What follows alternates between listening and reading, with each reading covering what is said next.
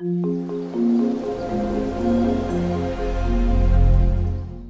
guys, this is Jordan from the Bear Bros, and today we're having another adventure. Now today we have caught the northern water snake. Cool, aren't they? Now these snakes can grow from 2 feet to 4.5 feet. Who do we have here?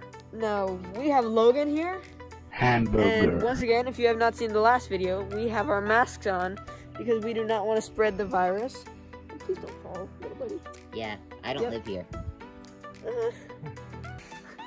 Hi guys, Logan here, and I'm here with the northern water snake. Now these guys are found throughout the eastern United States, and they're normally mistaken for things like copperheads and water moccasins. Now here in Maine, we don't need to worry very much about poisonous snakes, but I do recommend anybody anywhere else in the world, and even here in Maine, not to go picking up random snakes, because sometimes things do happen and you can get bit by something very, very dangerous. Logan, tell us what these guys eat. So, northern water snakes like to munch on small fish, including minnows, sunfish, and small-mouth bass. They also like to eat amphibians, mainly frogs, like toads too, and peepers, spring peepers, and bullfrogs or bullfrog tadpoles, anything like that, pickerel frogs, leopard frogs. These guys are really cool, aren't they? Look at their colors. Now, here's a fun fact.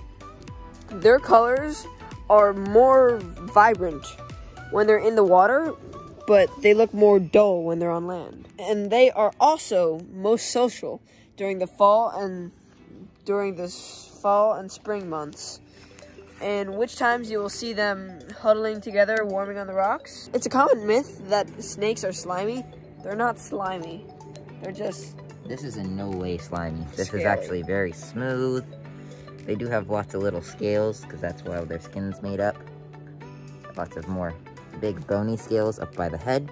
Then on the body, they have more symmetrical scales that go all the way down until the tail.